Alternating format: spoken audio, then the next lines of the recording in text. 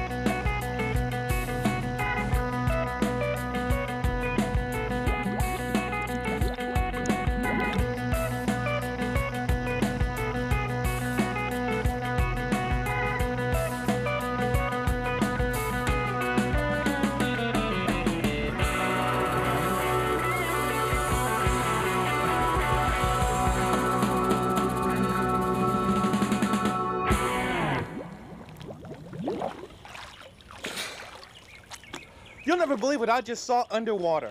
Goat Island, Louisiana. I believe you, Chuck. Right below my pirogue used to be land. Just 30 years ago, people used to go fishing right over there, and they didn't even need a boat. Well, if Louisiana keeps losing wetlands at the rate it's going, a lot more people are going to need boats. Or scuba gear.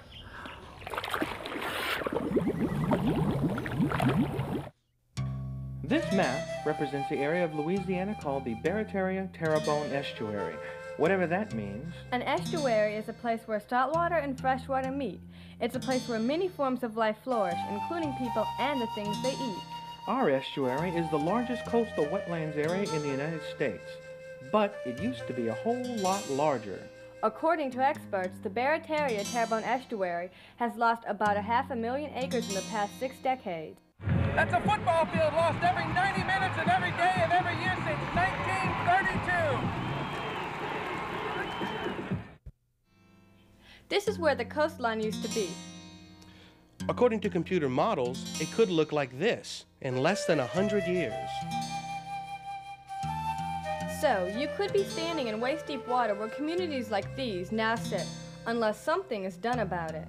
People have been trying to do something about it for years through a joint federal and state project called the Barataria-Terrebonne National Estuary Program, or the BTNEP.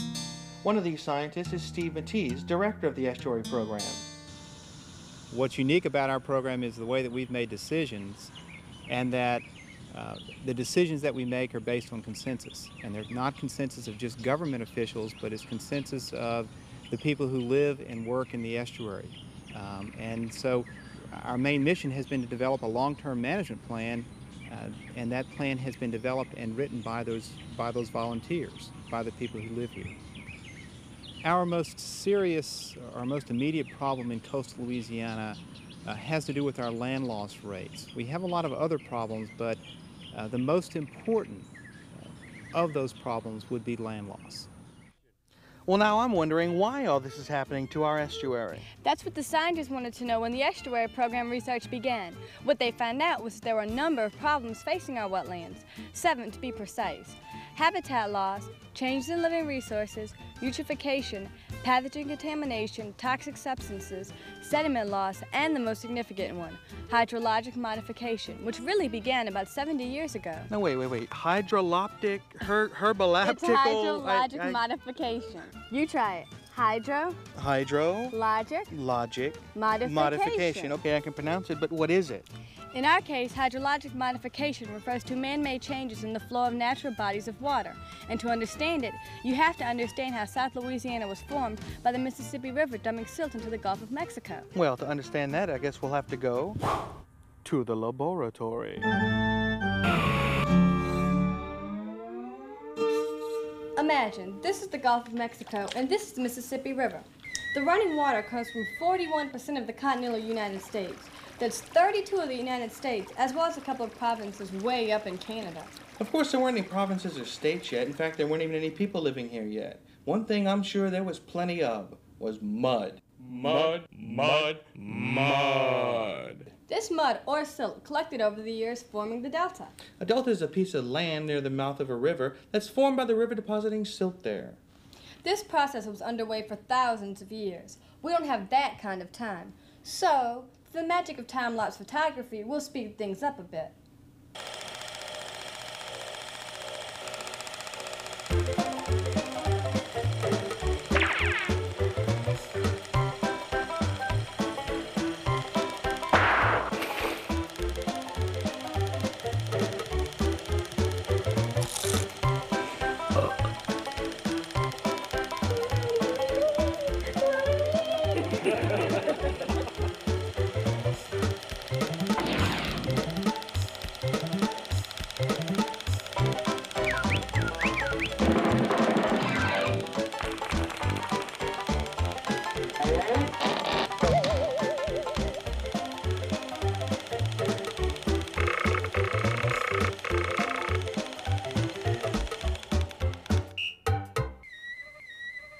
See? The silt collected, forming South Louisiana. I live right about...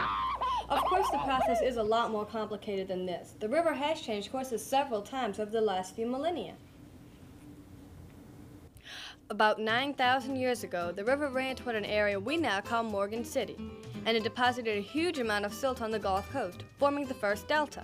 Then, to everyone's surprise, the river shifted its course like this and created another delta. Then it surprised everyone again when it shifted like this. Before long, in geological terms, like about 1,000 years, it shifted again, depositing still more silt. And again, and to almost no one's surprise, it shifted again, about 1,000 years ago, to its present course. And today it wants to shift again, down the Atchafalaya River. Shift, shift, cha-cha-cha, shift, shift, cha-cha-cha, shift, shift. I'm sorry. The river continued to dump silt into the Gulf, building up the land this way. Each spring, the river also flooded, building up the land this way. While this flooding was good for the land, it sometimes caused trouble for the people living there. After the flood of 1927 killed a lot of people living in South Louisiana, the federal government decided to do something to control the river. This hill we're on is actually a man-made levee built along the banks of the Mississippi River to protect the people living here in Donaldsonville from floods. It also serves to dam up Bayou Lafourche from the Mississippi River. This set of big pipes running through the levee is called a siphon. It controls the amount of water flowing from the river into the bayou to protect the people living down the bayou from floods as well. Bayou Lafourche used to be the main channel of the river during the 3rd and 5th cha-chas. 3rd and 5th deltas. After the river changed courses to the 6th and 7th deltas, Bayou Lafourche became a major distributary of river water, even though it was no longer the main channel anymore. Great. The levees controlled the river. Flooding almost never happened. People were happy. Children were safe. Lions laid down with the lambs. Until someone noticed Louisiana was shrinking. Esme doesn't let me play with the high-tech special effects anymore. Here's what happened. Building the levees and dams control the river. This prevents flooding. However, very little water and sediment was flowing into the river's minor distributaries, like Bayou Lafourche. Almost all the water was restricted to the main channel. As you can see, this allows only a small fraction of the water that nature intended to actually go down the bayou. For example, the amount of water and sediment flowing into Bayou Lafourche was reduced by over 90%.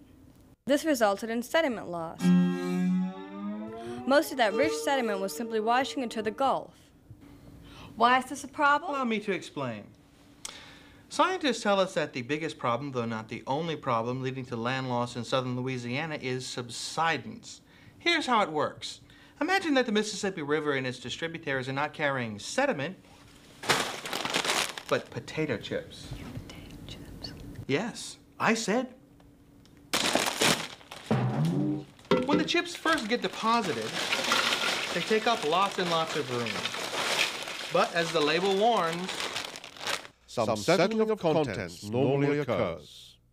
they settle and become more compact, and more compact, and more compact, and more compact, and more compact, and more compact, and more Thank you.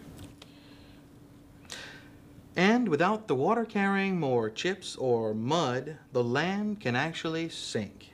So subsidence is basically gravity pressing the wetlands down until they're underwater. However, something can be done about it. Okay, what you're looking at below me is a cement gate, which is part of this biolomoke diversion structure, which allows fresh water to pass through the gate, underneath the culvert, and through the levee, and into the lower marsh in the Breton Sound Basin. Now these structures behind me are the actual gear cases and stems, which actually raise and lower the gate, which allows us to determine just how much water we want to flow into the lower estuary. Okay, we're now on the other side of the levee, where the water actually enters the marsh. Now this particular structure was built in 1955. So as you can see, that even 40 years ago, people knew the benefits of freshwater diversion. If you had a jar and you put some dirt in the bottom, and you added some water to that jar, as long as you have the water in motion, the sediments stay in suspension. As soon as you put the jar on the table, though, the sediments drop out. That's the same thing that happens whenever you try to move dirt from the river to where you need it in the marsh. Now, you might be solving or helping to solve our land loss problem by adding those sediments, but also you're creating another problem. You're creating a problem for the people that actually live there. When you add that water, you're increasing the likelihood of flooding their communities. So, one of the key solutions to the sediment loss problem plaguing the Barataria-Terrebonne estuary is to redirect more Mississippi River water into the wetlands, the way nature intended. But it's not that simple. As we heard, if you flood the land, you flood the people living on the land as well, unless you take additional steps to protect them.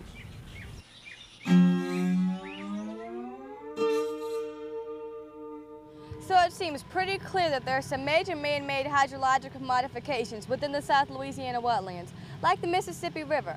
It used to flood each spring and deposit silt, but now because it's straitjacketed within the levee system, it no longer deposits that silt into our wetlands. Instead, it deposits that silt into the deep Gulf waters off the continental shelf, where it will never build up land. And our wetlands are slowly sinking due to gravity and being pressed underwater by the natural process called subsidence.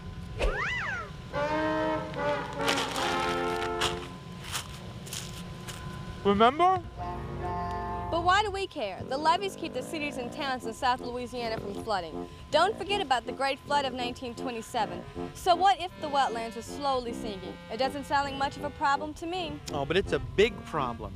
Plants that are used to growing on dry land, except for an occasional flood, now have to get used to growing underwater all year round. Without the muddy floodwaters coming up and building up the land, the plants and animals are finding themselves running out of dry land.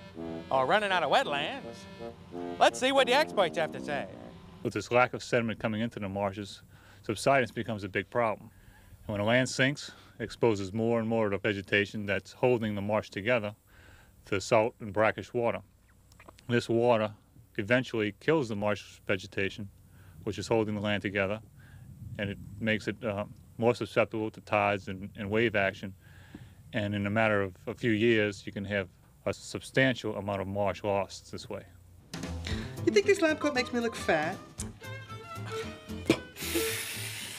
What we have here is an environmental domino effect, where one change leads to a whole string of changes. It begins when the river stops flooding and stops depositing silt, and the land subsides due to gravity. Not yet. Soon the subsiding land is completely underwater, and the land plants basically drown.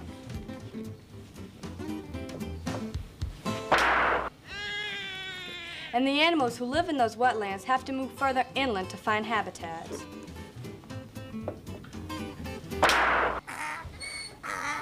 And the soil being held into place by those drowned plants can be more easily washed away by stormy weather and tidal action.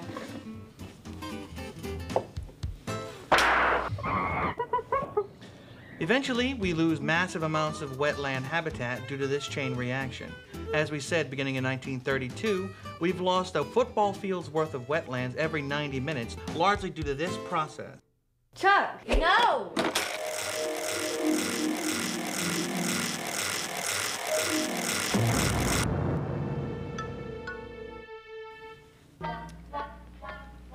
Habitat loss also occurs through another hydrological modification that people have made while trying to find gas and oil. Lots of waterways have been cut through the marshes to make it easier to get boats and barges to the oil fields. Some are large, like this canal. Some are small, like these trunasses. Some of these man-made waterways are straight lines cut from the salty Gulf of Mexico toward the freshwater marshes and swamps. When they're first built, they allow a lot of salt water to enter the freshwater areas, which spells trouble for the freshwater habitats. Remember the domino effect we just showed you, where a chain of events led from sediment loss to habitat loss? Well, what I'm about to show you is the environmental domino effect caused by saltwater intrusion through man-made channels.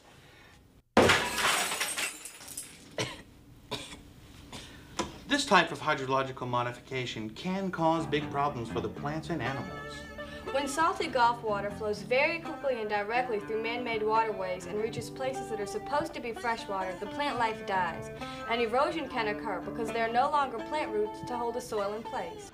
Saltwater intrusion sets up a chain reaction of other problems. Normally what happens when you build these navigation channels is that you'll get a saltwater wedge moving up into the freshwater marshes and freshwater swamps. Well, what happens whenever the succession changes from a fresh-dominated system to a salt-dominated system is the critters that lived in the fresh-dominated system, the migratory birds, raccoons, and other animals, have to then move farther north to meet their habitat requirements. When we think about habitats and habitat loss, we usually think about cute little furry animals and cute little furry fish. But Fish aren't furry. shh, I'm on a roll. Cute little furry fish. But there's another animal whose habitat is also being lost. Cute little furry people. People are not furry. You've never seen my brother-in-law Clem. Anyway, there are thousands of people making their habitats in coastal Louisiana. Experts say that in the next 15 years, over 160,000 acres of wetlands may be lost. And some of those acres have people living on them right now. These communities are at risk. This is not a new phenomenon. If we look at coastal Louisiana, and we look at it from a period of the last 100 years, we'll find that communities in the greater Barataria region, such as Manila Village, are no longer with us. The only thing left in many ways are isolated cemeteries. If we don't make some important decisions on how we're going to protect this area, then the population as we know it is going to be greatly changed when the year 2040 census comes along, because by then what we know as land may in fact be water. The salt water is just taking over everything. You can get fish, but no grana oleo. You can't raise nothing no more. The garden, you can't raise that either. They too far gone. The salt water took over all that. The oak tree, they're growing, but they're sick. You can see they're sick. They're dying. Well, I'm 70 years old. I ain't worried about my life too much no more. But the one that's 10, 12 years old now, that's the one, you know, you got to look for. It's not just a matter, and it's an important matter of saving the estuaries, but if the land goes, if the estuaries go, our whole culture goes, our heritage, all that we are as a people would go. You know, South Louisiana is really a beautiful place with our bayous and our swamps, but it's not like it used to be. My grandfather had his farm out here, and it's fast went away from soil subsidence and industry moving in with their canals. Just think in a few years, this might all be beachfront property.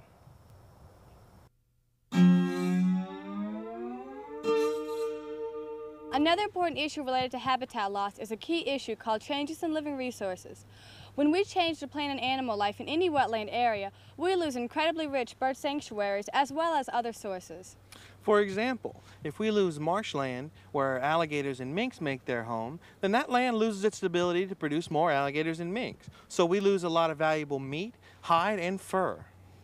And when the water becomes too salty, we lose places where baby shrimp, baby crabs, and oysters can live and grow. And we lose places where sports fish, like redfish and speckled trout, can feed on those young shrimp, crab, and oysters. So guess what? We lose a lot of valuable food sources as well, which is a tragic loss to Louisiana because seafood is such an important part of our culture. Well, I think there can be absolutely no debate about it. Seafood is the actual foundation for Louisiana's cuisine. And there's a reason for it. Over the last 200 years, we've had such an abundance of all of the wonderful seafoods from the Gulf of Mexico, the Mississippi River, the swamplands, of course, our great lakes all over Louisiana. And can you imagine for a minute a Louisiana meal without crawfish, crab, shrimp, oysters, a little trout, flounder? I tell you one thing, you couldn't call it Cajun and Creole. And it's a major economic loss since we harvest more seafood than any other state. Except Alaska. But who wants to go ice fishing anyway?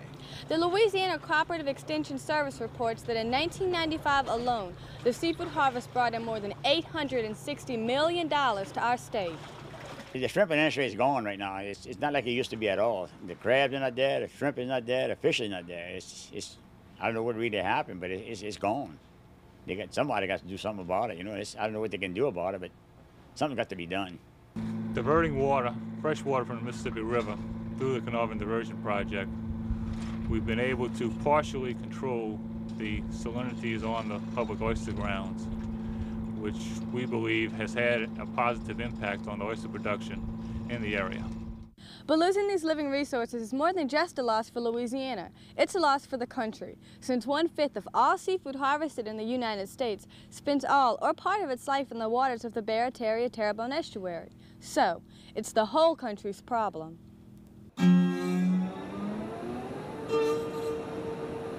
There's still more ways we could do damage to the living resources in the waters of the Barataria-Terrebonne estuary, especially to the fish and shellfish. And believe it or not, one of these ways can start miles from the coast, in the middle of the city, at sewage treatment plants like this one. Or at fishing camps like mine. Or in agricultural fields, like this one. And fertilized suburban lawns like this one. It's a process called eutrophication. There it is, right above your head. It's not so hard. You try it. Eutrophication. Eutrophication. Eutrophication. Eutrophication. It's all about balance. Between every species in the estuary, there is a delicate balance. Algae, fish, shellfish, and even things too small to mention all depend on that balance. But sometimes people throw off that delicate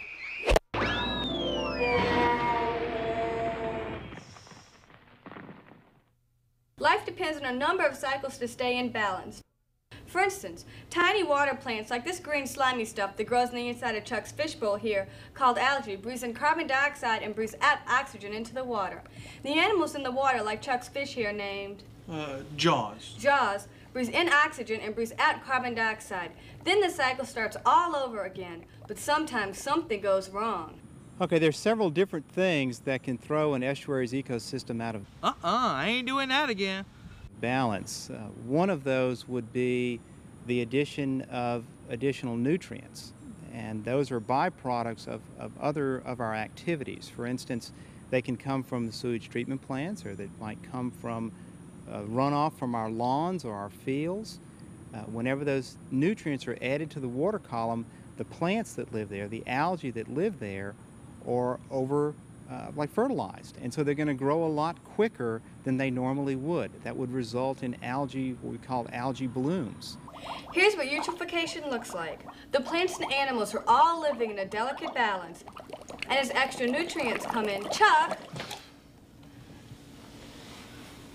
as I was saying, as the extra nutrients from human waste, animal waste, agricultural fertilizer, lawn fertilizers, and other sources enter the water, they fertilize the algae. In fact, they cause a bumper crop of algae called an algae bloom. After a few days, the algae begins to die. There's a type of bacteria in the water whose job it is to eat the dead algae. And these bacteria also use up some of the oxygen. This isn't a problem normally, but when we have a lot of extra algae, we have a lot of dead algae. And so we get a bumper crop of bacteria, too. After an algae bloom, there are so many bacteria feeding on the dead algae that they use up all the oxygen in the water, causing what we call a fish kill. That's when the fish die, in this case from lack of oxygen. Just like Jaws' brother Moby did. That's because you didn't clean out the fish tank when I told you to. Oh, well, thank you for bringing up that painful memory. Why don't you just tell everybody about the time I got lost in the grocery store? Unlike the fishbowl, the estuary is very large. Largest coastal wetlands area in the United States. I already did that part. The estuary is very large, so eutrophication doesn't happen to the whole estuary all at once. There are people at work identifying the places that have this problem. One of the things that the Department of Environmental Quality does is monitor the water quality in the lakes and rivers throughout the state. What I'm in the process of doing is collecting some water quality data at this station. This meter is a hydrolab. What this particular meter does is monitor some of the fuel parameters. What we're looking at in particular here are salinity readings, dissolved oxygen, also water temperature, depth, and in addition we use wastewater sampler. This device, we lower it down to a designated depth in the water column to collect a sample. Some things that we look for in particular are metals, total organic carbon, chemical oxygen demand, nitrogen, alkalinity. What we're looking for is long-term trends or changes in water quality at a lot of the different stations. While some people are studying the problems, there are others who are offering solutions. One technique to combat these excessive nutrients entering our streams is to maintain a strip of growth, of vegetation, grasses, whatever. And these strips serve to filter out the sediments, and we'll actually use some of the nutrients before they discharge into the stream.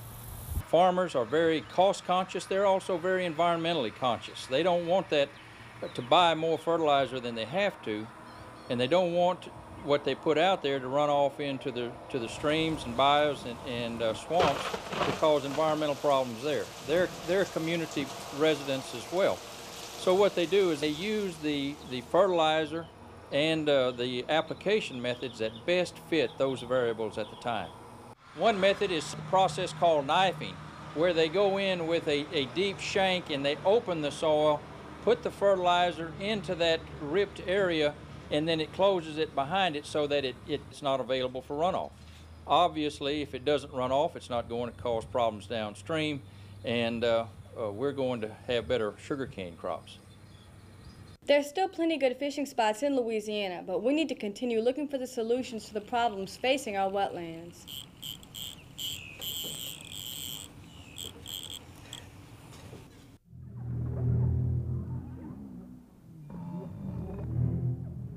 There's something dangerous living in the waters of the Barataria-Terrebonne estuary, in the wetlands along the Gulf coast of Louisiana. It's something few people have actually seen. And some of those who have encountered the danger didn't live to tell about it. But it's not me. As you can see, our special effects budget isn't all we'd hoped for. Now, if the danger we're talking about were something as serious as a sea serpent, I'm sure we could have handled it by now. As a matter of fact, one of our great Louisiana chefs would probably have come up with a delicious sea serpent sauce piquant recipe. The problem is something too small even to see, microscopic in fact. We don't cook it up in a sauce piquant, but unfortunately sometimes we do eat it, though we usually don't know about it until it's too late.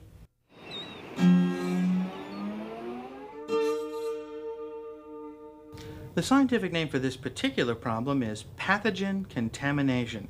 Did I get that right? You nailed it, Chuck. Pathogens are tiny viruses and bacteria that occasionally make their way into the estuary and pollute the waters and contaminate the fish. And when we drink those polluted waters or eat that contaminated fish, we get sick. Cooking can kill some of the pathogens, but the problem is particularly bad with oysters since they're eaten raw. Now, since we can't walk around with a microscope all day examining every fish and oyster we eat, we have to turn to biologists to tell us where the pathogens are and how to deal with them. When we talk about potential contamination to the estuary, we have to talk about if this contamination is coming from sewage, which is a man-made type of contamination that could have bacteria and viruses from human sewage material, which we try to get an indication from using fecal coliforms, which is a type of bacteria that all warm-blooded animals have in their intestine. If those are present, we know there could be pathogens present. This is something we can control by having better sewage treatment techniques. On the other hand, there are a small group of people who are at risk for the normal marine bacteria that live in the ocean. These people have liver disease or perhaps have some other type of immunocompromising disease, and they have to be educated to be very careful in the saltwater areas where these bacteria, which belong to a group we call the Vibrio bacteria, are found. So, we know all this stuff is in our water, but what can we do about it? Well, for one thing, we can make sure we properly dispose of human waste. And we all know what that is, don't we? We can make sure our sewage treatment systems are killing these pathogens before they get into the water. I guess that means our hunting and fishing camps have to have proper septic tanks too, right? Yep. In a recent study, nearly 2/3 of the sites sampled in the Barataria and Terrebonne basins showed a high level of these fecal coliform bacteria. This is largely due to untreated or improperly treated human waste being dumped into the water, the same water where we swim and harvest seafood.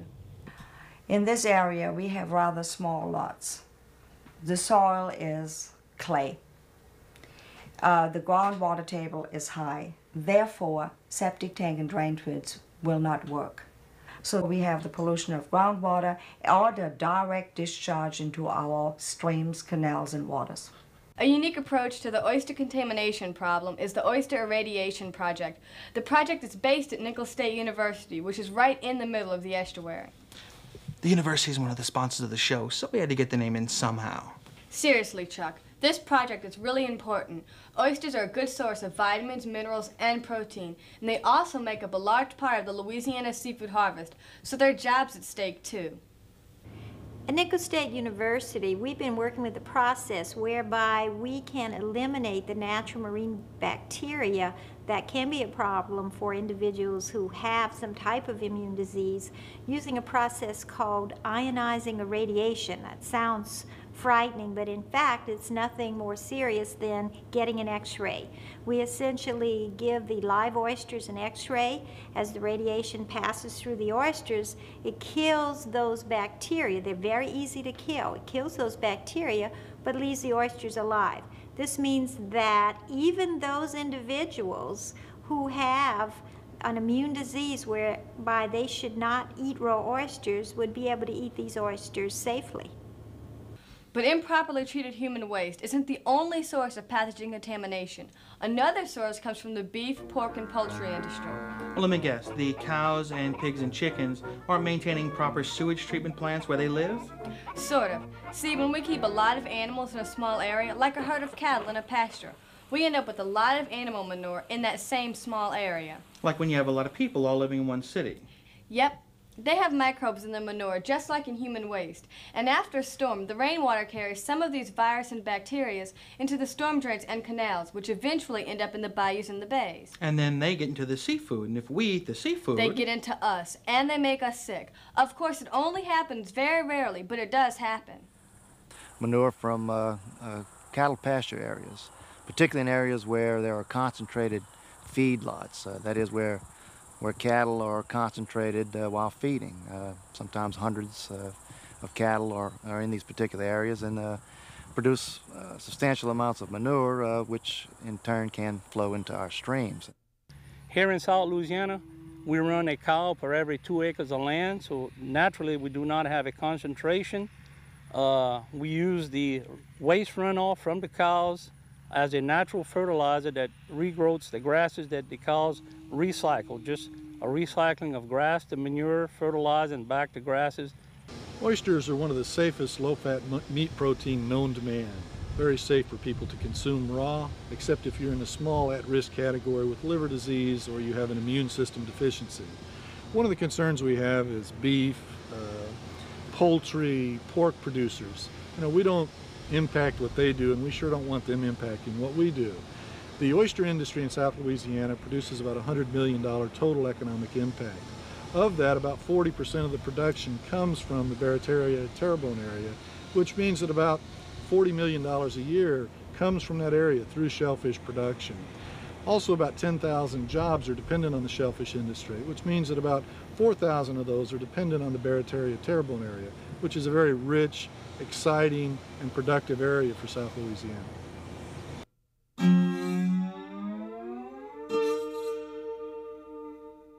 It's not only living microorganisms that have contaminated some parts of the estuary. We also suffer from the presence of toxic substances in the aquatic environs. Translated into English, that's poisonous stuff that got into the water somehow. The toxins, or poisonous stuff, got into the water through a variety of sources, residential, industrial, and agricultural, and sometimes even through natural processes. We live in an area that part of the major industry for us is the manufacture of chemicals and in an agricultural area. Both of those things are of concern to us because eventually they can be a factor in people's health.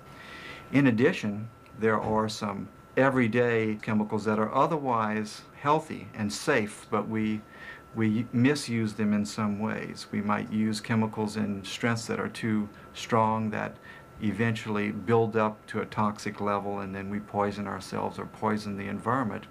Well, bioaccumulation is the process of building up in higher amounts or concentrations a chemical substance within the body of an individual animal. Now, when that animal is eaten by a predator, those chemical substances are passed on to that predator, and this is known as biological amplification of that chemical substance.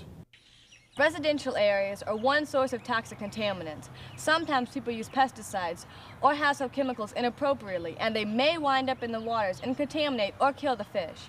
And sometimes when people change their oil, they pour the used oil down storm drains. People really do that? Oh yeah, as unbelievable as it sounds.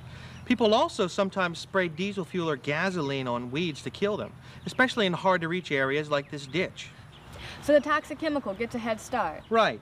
The chemical's already in the ditch so that when the rain comes, it washes down the ditch, into the bayou, and then into the fish. And we know how that story ends. It might kill the fish. Or worse yet, it might not kill the fish, and then we eat the fish. People really do need to learn how to be more environmentally friendly. Another potential source of this problem could come from agriculture.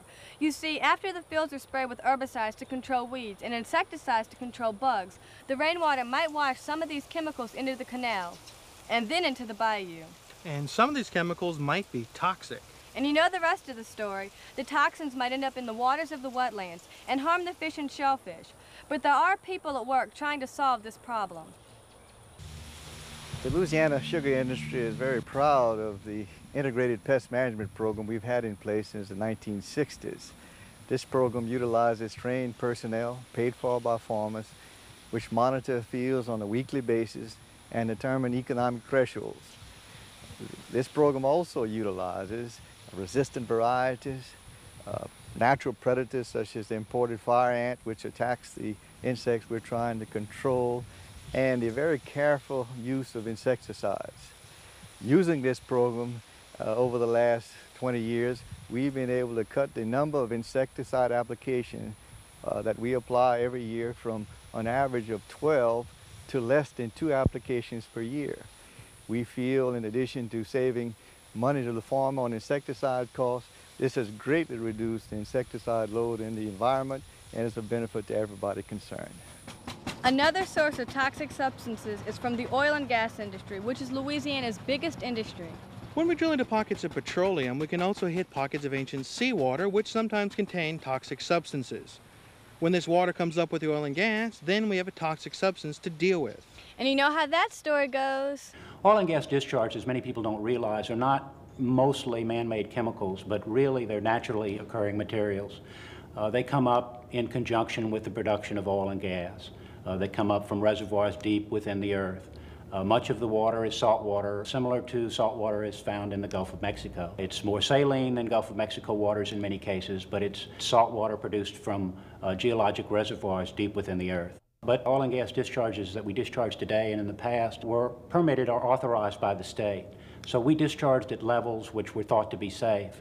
But accidents happen, and occasionally some of the sources of toxics in our estuary were caused by accidents. The vast majority, I think, were permitted and authorized discharges, however. From a toxic standpoint, I think you'll find that the overall health of the Barataria-Terrebonne estuary is excellent. That's not to say that we don't have problems, but the problem areas we've identified are highly localized and contamination is minimal. That's good news, but the best news is that everyone is committed to reducing new sources of toxics in the estuary in the future. Sometimes toxic chemicals get into the water from chemical refineries and hazardous waste disposal sites situated on the edge of the estuary. The industrial sites you see here are located on the Mississippi River. As with all chemical plants, occasional spills and runoff occur, which means the chemicals can end up in the river. And when the river water goes into the bayou, it carries these chemicals down to our estuary. And some of those chemicals could be toxic too. And you know how that story goes. Oh, is that the one where the woodman arrives just in time, cuts open the big bad wolf, pulls out the grandmother? Afraid not. It's the one where thousands of fish could die from being heavily poisoned, or where some people could get sick from eating contaminated fish. Over the last 7 years, no state in the Union has spent more to clean up its waters than Louisiana. The chemical industry in this state spends 25 cents out of every dollar on environmental improvements. And over that same period, discharges to the rivers of the state have been reduced by nearly 90%. That's progress, and it's going to continue. One thing we haven't discussed yet is how hazardous waste disposal sites sometimes contaminate the water. Well, I guess it's time for another demonstration. Let's go to the lab. Hold on. Here we go! Oh, man. I hate that. Okay, we are doing a laboratory demonstration on toxic substances. Okay, say this fishbowl represents the entire estuary, and my fish Jaws in there, he represents all the fish in the estuary. Say this rat poison here represents a toxic substance. Now, what would happen if some of this toxic substance got in with the fish? Chuck, no! But come on, but it's for the sake of science. No! Okay, have it your way. But what are you going to do to demonstrate how toxic substances leach through the soil and get into the water? How about we do that clay model thing now? Okay, if you want to blow the rest of the special effects budget, go ahead. Here we have a body of water. Let's call it maybe Bayou Lafourche. And imagine this is the land beside the bayou. When people put hazardous waste into the soil, such as this used motor oil, or when some companies bury toxic waste, even if the chemicals enter the soil far from the water, they can be carried by underground aquifers. That's rainwater seeping in through the soil and flowing toward the bayous and canals, and the toxins contaminate the estuary. And you know how that story ends. But it doesn't have to end like that. Government and industry can find ways to do business together without harming the environment.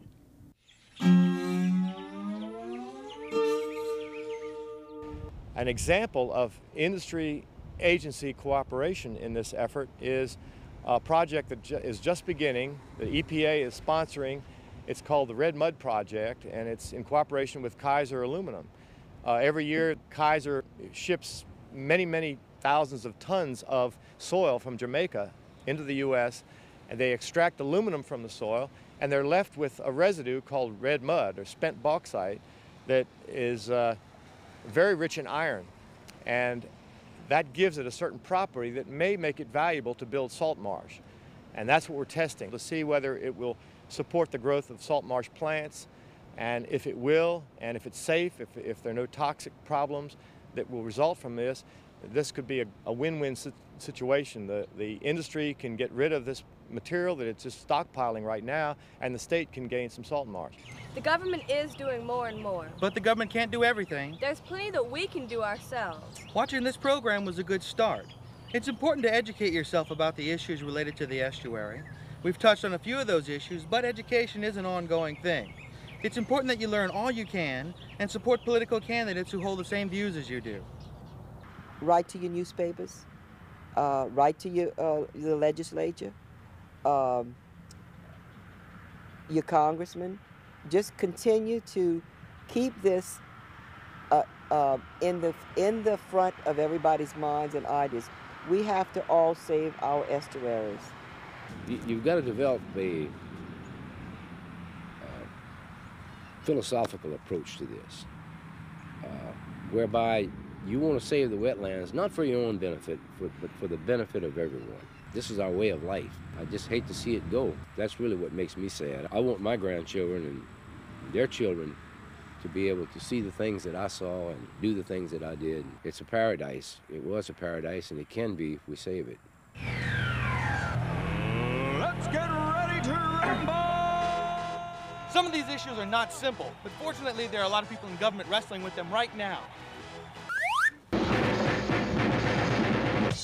There are two major concepts in coastal restoration that are critical for our state. The first is preservation and restoration of our Barrier Islands. The Barrier Islands are those islands that are out there protecting our coastline and keeping us from having further problems than we're having right now. The federal government is not nearly as intense about its dedication to Barrier Islands restoration and preservation. State leaders, on the other hand, are very impressed with this, and we feel that this is one of the keys to protecting the coastline. It's going to be one of our jobs in the legislature to see that the federal government gets on board with us with this. The second thing is sediment diversion. This is a Bayou Lafourche, which is a former tributary of the Mississippi River, and at one time was the Mississippi River. Bayou Lafourche and these other tributaries over the years carried the soil on which we're standing right now and created this great land, which we call, this paradise actually, which we call South Louisiana. Without the sediment diversion, we'll be lost. There's controversy about doing this, largely because the water table will have to be brought up, and there'll be some impact to some of the local population. We're just going to have to overcome those political considerations and do the best we can, because the price of not doing anything is going to be to lose everything that we have now. Like I said, these issues can be pretty sticky, but luckily not everything is. There are a lot of things that we can all do to protect the environment, and they start at home. For instance, we can cut back on the amount of dangerous chemicals we dump into the environment. Let's see what Esme has under her sink. Chuck!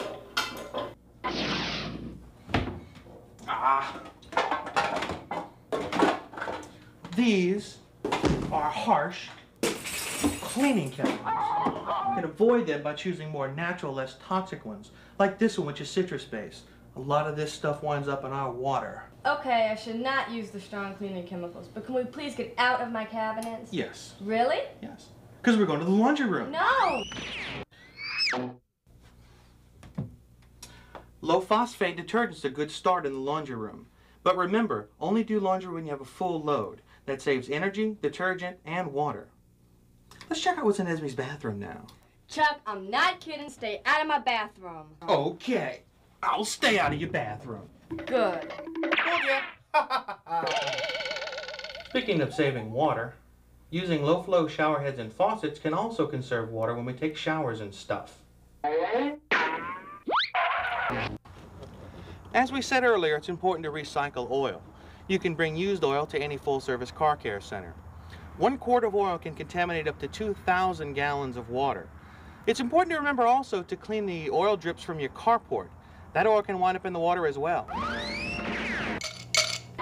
When taking care of your lawn, there are a few things to remember. First, only use the amount of fertilizer you actually need. Excess fertilizer can wash away and wind up in the water. Also, when watering your lawn, try to use methods that don't waste water, such as soaker hoses or trickle irrigations. Remember, it's very important not to waste water. See, I just took a shower and did my laundry with only 12 ounces of water.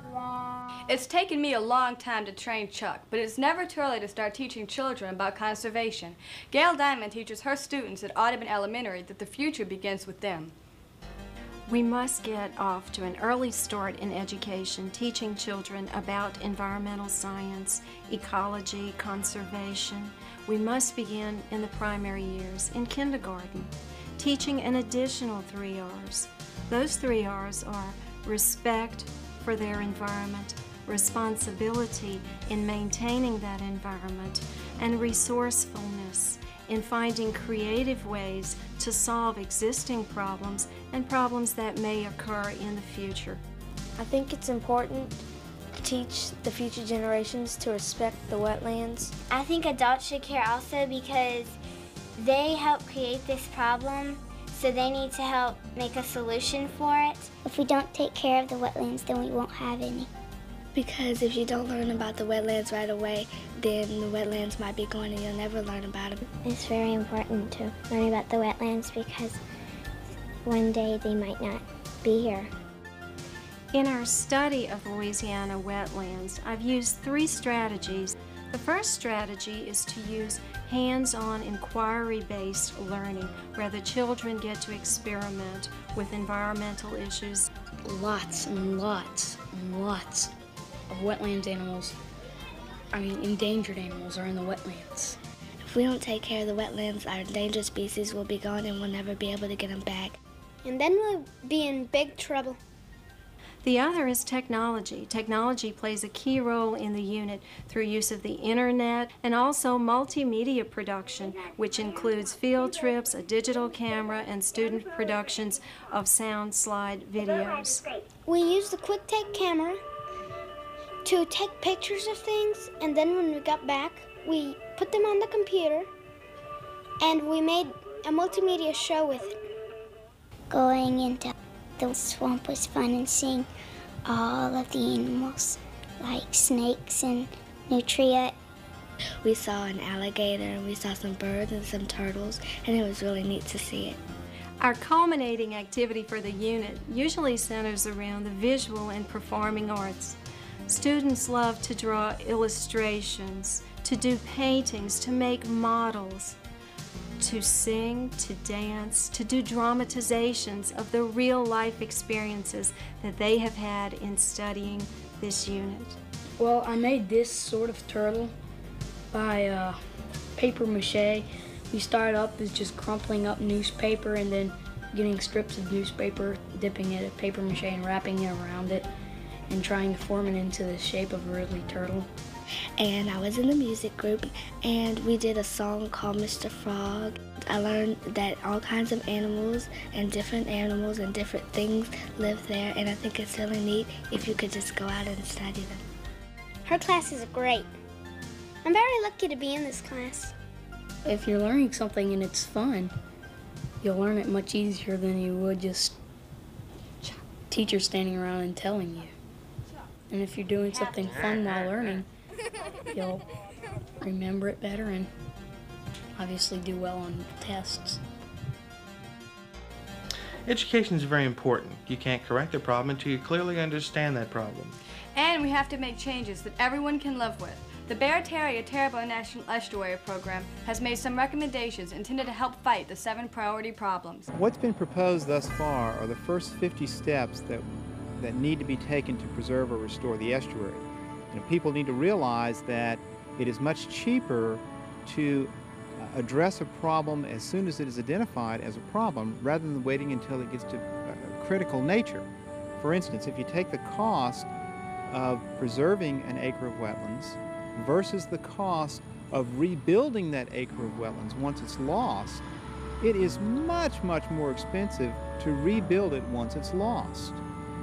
What we're trying to do is move forward in the future with identifying problems as they come up and address those problems at that stage. It's going to be much more cost-effective to do it that way. It will be much more effective also with solving the problems. People need to realize that over time, they need to continue to be involved. I would encourage everyone to be active as citizens, to be involved in the various citizens groups that are available. That will help address the problems that we all share and help determine the solutions that we all can move forward with to implement. So, if we're going to solve the problems facing our wetlands, everyone is going to have to get involved. The government, industry, and the public. And remember, the public means every individual. As we've seen, there are lots of things individuals can do to help keep Louisiana's wetlands and water clean and healthy. There are also major governmental projects like the Barataria-Terrebonne National Estuary Program.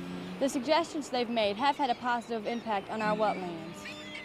Since our culture, our economy, and even our health are dependent on the wetlands, it's clear that vanishing wetlands lead to a vanishing future for Louisiana.